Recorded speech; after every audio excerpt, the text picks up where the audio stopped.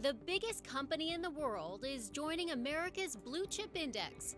Apple is now one of the 30 stocks in the Dow Jones Industrial Average. It's a great indication for the rest of the world that this is one of the great American companies. The Dow was founded by Wall Street Journal editor Charles Dow, making its debut on May 26, 1896, with 12 companies.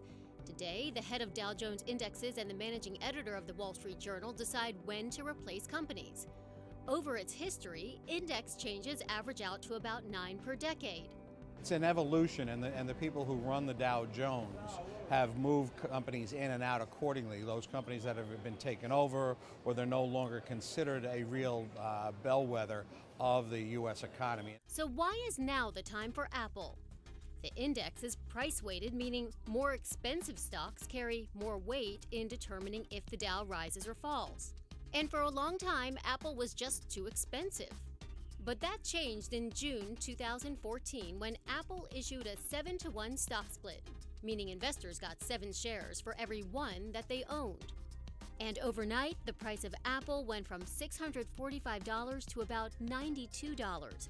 But if Apple had entered before the split, the index would be thousands of points higher than where it is today.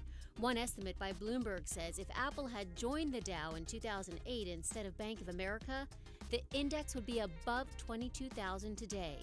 Despite the cheaper price, traders are bullish. If Apple keeps performing the way they are and keeps having blowout sales and keeps moving forward, they could certainly take the Dow to 20,000 by themselves.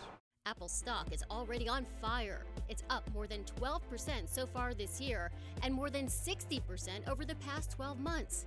It's got Apple Watch sales to look forward to and a cash pile bigger than the total value of some Fortune 500 companies.